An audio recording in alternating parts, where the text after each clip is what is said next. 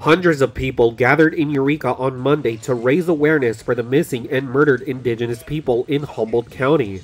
It's important because we have to bring awareness, not only for ourselves, but for the community, just so that people don't forget about our Indigenous people that are missing and murdered, that we keep the awareness, we keep it at the forefront.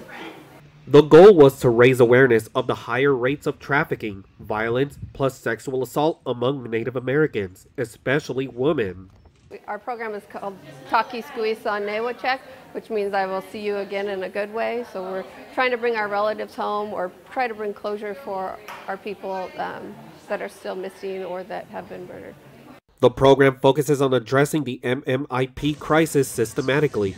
During the last 3 years, the Yurok Tribe has made great strides, including state funding for crisis management, legislative changes, plus policies.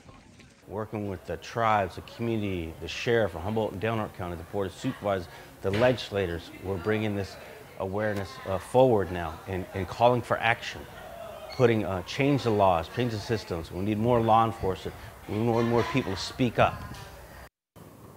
State Assembly Bill 2138 aims to make progress through the crisis by creating a pilot program to extend the authority of tribal police, including the Yurok Tribe. In Eureka, Rudy Aguado, the North States News.